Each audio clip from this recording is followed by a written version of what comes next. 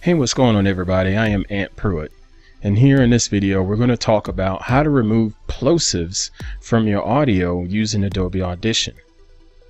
If you don't know what a plosive is, that is when you have a quick burst of air that comes out just as you enunciate certain letters of the alphabet, such as P, B, or T, and it will sound like a really deep bass rumble inside of your mic.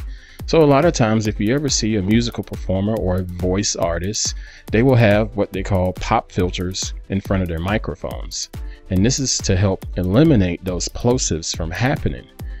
If you don't have a pop filter, there are certain techniques that you can use to eliminate or at least try to reduce the amount of plosives that you can have while speaking audio.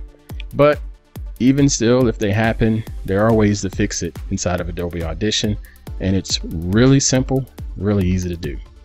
Let's jump into Audition. Okay, inside of Adobe Audition, you can take a look at your audio file as a waveform. This top area here is the waveform. This bottom area is the spectral display. Maybe we'll get into that in another video, but right now we're going to focus more on the actual waveform up at the top. So right here, you notice that you have these peaks and valleys in your waveform, especially this one right here that is standing out at the top at -6 decibels. I have a hunch that is a plosive. If we were to play it back, it will sound like a burst of air went through the mic. So let's just hit play. You hear it went with the P from proper, so it gave me a plosive. Even if you look down at the bottom with my levels monitor, you'll notice that the levels monitor will go from a green to a yellow to a red. That's another good strong indicator. See right here? See, it turns red, so it's definitely clipping right there. So that's my plosive, and I want to get rid of that. So let's go ahead and jump in and get rid of this plosive. First tip, go ahead and zoom in on your timeline just by holding down your Alt key and scrolling your mouse wheel, and that'll allow you to zoom in even tighter and closer on your waveform. So this gives us a better view of the actual plosive right here in this transient. Next, you just want to highlight this transient, or highlight the plosive, that is.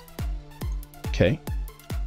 Using the time selection tool. If you don't have that already activated, you can access the time selection tool just by hitting T on your keyboard. Now that you have this highlighted, go ahead and hop on over to your effects panel. Then go down to the filter and EQ option, and then select Fft Filter. In my case, I have it set up as a shortcut of Shift and the number 1. Now you notice the Fft filter has several different presets that will do a lot of different things, but the one that's going to get rid of that plosive is the Kill the Mic Rumble preset right here. All you have to do is click that, and if you hit apply, you'll notice that the waveform will change. So we just hit apply and it's done. You notice that plosive just disappeared. So when I play it back, it's a lot better.